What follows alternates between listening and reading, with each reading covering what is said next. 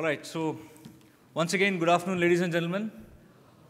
Welcome you all on behalf of Autodesk and specifically the manufacturing team of Autodesk. Welcome you all to this second half of the day, which is more of breakout sessions.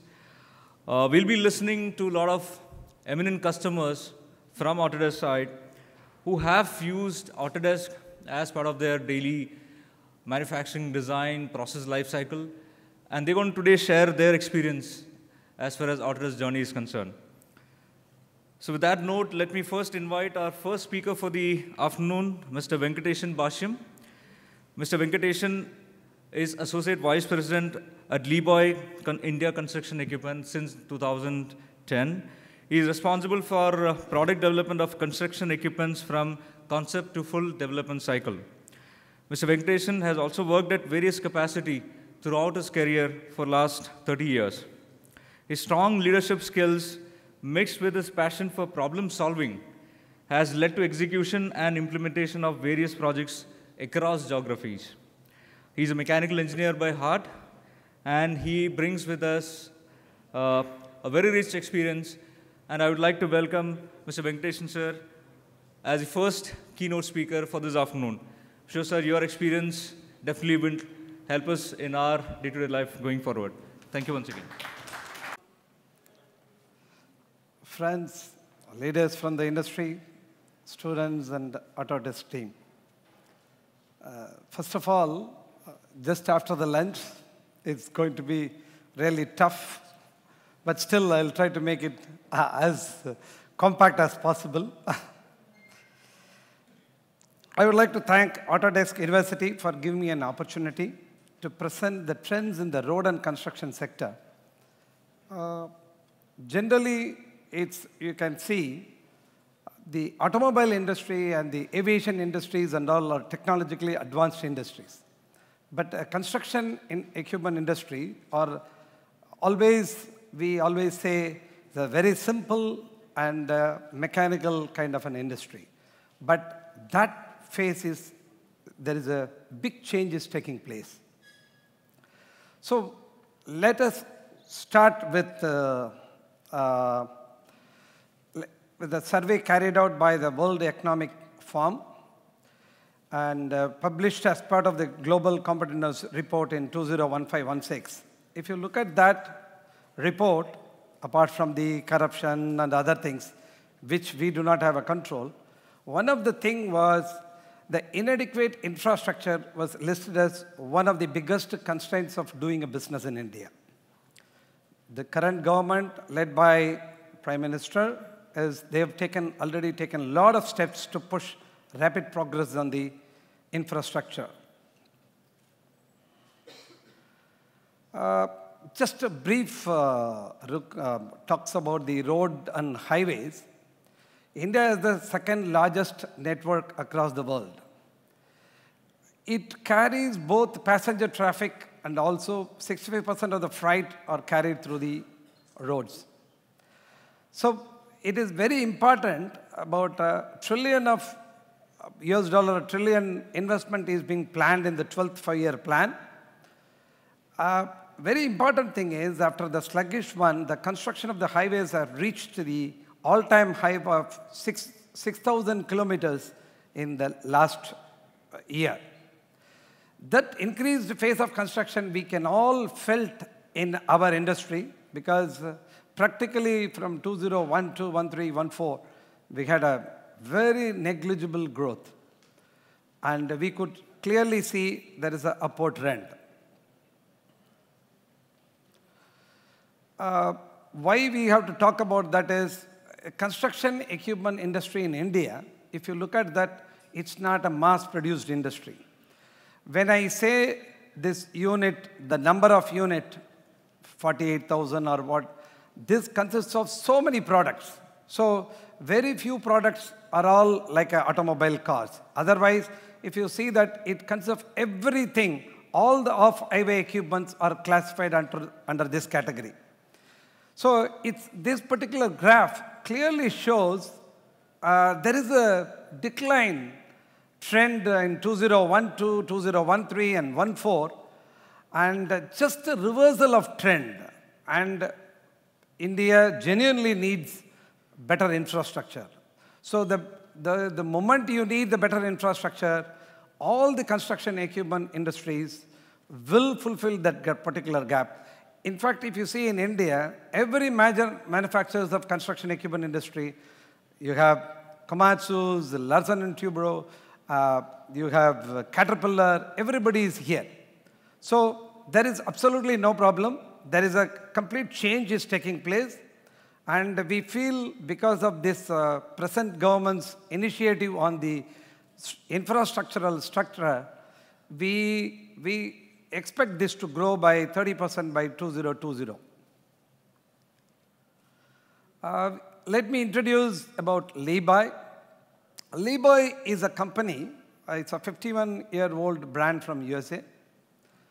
It has got a lot of products, road and maintenance products we have. Always best-in-class products. We have a global network facilities. We have a manufacturing facilities in USA, India, and also in Brazil. We have sales care packages as well. We would like to tell you that Libai is owned by ST Kinetics. The ST Kinetics is biggest member of ST Engineering Group. The ST Engineering Group is an integrated engineering group. Basically, we are in the defense business. They wanted to move into the, basically on the construction equipment sector. They started acquiring a lot of companies in China as well as in US. Then this company, that Libai India, was started in 2010 with the aim to produce products not only for India, but also for the global requirements.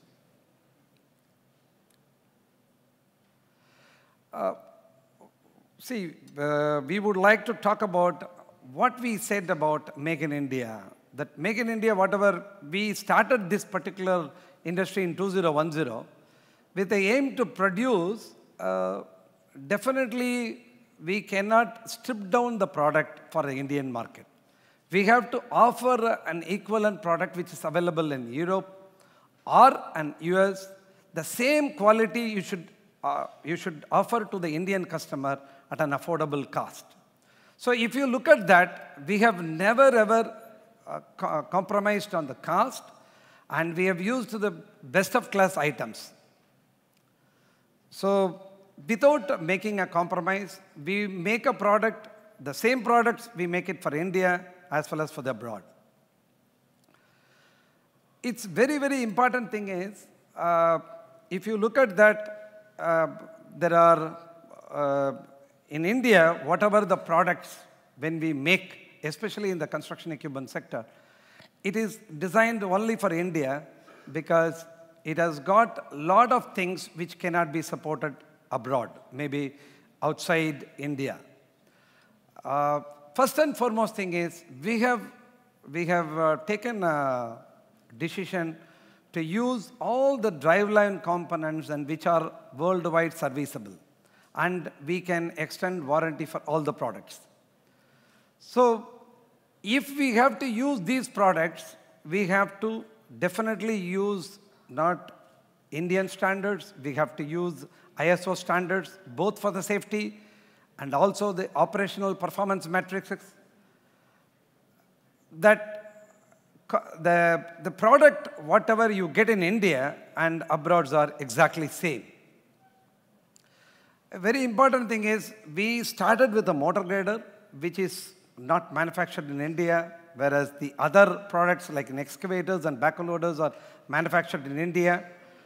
We began with a motor grader. We have showed our capability of versatility of this product, and we could make a big entry into the construction equipment sector. It was always the Caterpillar and Komatsu were the dealer, a leader in the segment. We were able to make a big difference in the segment.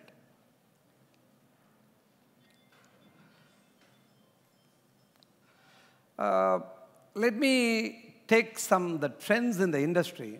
See, construction equipments are all basically simple mechanical equipment. That was the thing we were been used to that. There is a big shift is taking place. I'm not going to talk about what are the important criteria of the product development. Product development criteria could be performance and what is the output per liter of diesel. All the things are always there. Apart from that, what are the changes we are going to see? It's very important thing is, we have moved away from after the breakdown, post-breakdown maintenance of the machines to preventive diagnostic. That's a big change has taken place. If we have to change over from the post-breakdown to the preventive maintenance schedule, that means we need to monitor. So health monitoring, it becomes a very critical thing. If we have to use health monitoring, we have to use a lot of electronic displays, electronic pressure transducer, and everything we have to have that. And these are all becoming very standard features of the machines. Mechatronics, electronic controllers are all, it's an order of the day. You have the fuel injection pumps are working at a very high pressures, which are very susceptible to all even the adulteration and other things. Still, we have to offer, by 2020, the entire industry, construction equipment industry, will be moving to Tier 4. So, for the motor grader segment, a continuously variable transmission, which consists of both mechanical with a lot of electronics control. These are the things are going to be the standard for the future. The emission norms in India, we are lagging behind in the emission norms. Currently, we are at BS3. Whereas, if you look at all the US and other segments, they were already in the Tier 4. They are Tier 4 final. We would be launching the Tier 4 products somewhere in 2021. The moment we talk about Tier 4, a lot of electronics comes into that. And the important thing is, everybody thinks all these Tier 4 and all these advanced engines will have a fuel efficiency, which is not the case. It's very difficult to have a better fuel efficiency and also the emission. These are the two different things. So we have to do a lot of things to get an optimized solution. So it's going to be a lot of electronics engines, and electronics engine means there is going to be with high pressure fuel pumps, with the engine diagnostic, which can be serviced only by the engine support team, highly refined after treatment. All these customers are not used to that. Still, we need to provide and we need to educate them. Exhaust packaging is going to be a huge in size. And also the cost of the engine goes to about 30 to 40%, which is also going to increase the cost of the equipment. These are going to be a big changes. And see, we moved away from the telematics and the systems, grade control systems are out of the day. If you look at that, every equipment which is working all over India, it's very difficult to monitor and find out the health of the machine. With the telematics, with the electronic display gauges, both the manufacturer and also the end user can have a health of the machine. And also, in case there is a fuel theft, we can get a fuel alerts as well. We have a lot of things like what is the utilization of the equipment, what are the idle hours, everything we can find out, where is the location of the asset, everything is possible with we work with the Trimble and in the Topcon in the US. If you look at that, there is a tremendous change in the product support, post-sales care, whatever we call it as. We need to offer, because it's a very difficult thing to offer, because generally we make a call to the customer says there is a breakdown. We need to understand what is the breakdown. So with the help of the telematics, the service engineer, when he visits, he carries all the tools, not only the tools, and the parts required to to maintain that back. So this is it's possible with the help of a lot of things we have to do. We have to have the mobile apps for the service engineer. Then we have to have the dealer portal to take care of the orders. All the things, every industry is working towards that. ORM package, normally people give AMC, annual maintenance contract. We offer not only AMC, we also give operator as well. That's why we call it as operations and repairs and maintenance. Operations also, even the operators, we offer them, which help them, which we remove the pain point of our customers. A very important thing is skilled manpower. If you look at the skilled manpower, the training is very, very critical for the electronic equipment usage. And it's very important thing is, practically we bring the people to our school. We call it as a Levi Edge, where we give them the train and they have a hands-on experience. Very important thing is training is not only the operation, but also the preventive maintenance, what we are talking about. Another thing is trends in the product engineering department. It's no longer single CAD platform we use. We use both SolidWorks as well as Creo and AutoCAD. We have worked with Autodesk. They have provided a solution for the Vault, the data management system. It is, they helped us to achieve, able to work with all the three with seamlessly without much of a problem, because otherwise it was used to have two separate data, there is no interconnectivity, and there are multiple data were available. And we have integrated with the ERP as well.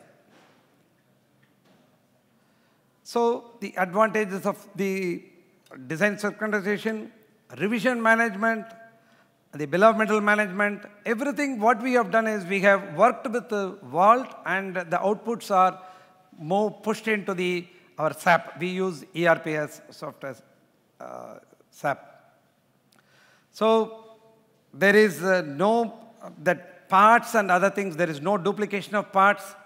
There is a good amount of library integrity, no duplication of parts.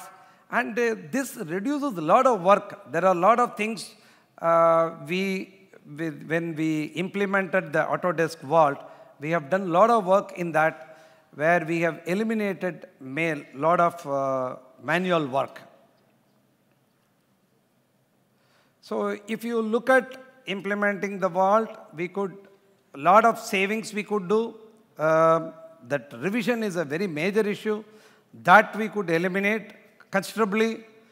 And naturally, the work involved we could reduce, so the work output also goes up. A complete elimination of duplication of parts, that we have could completely eliminate.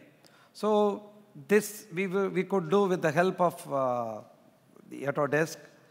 So this is what my short presentation. Thanks for your this one. Thank you.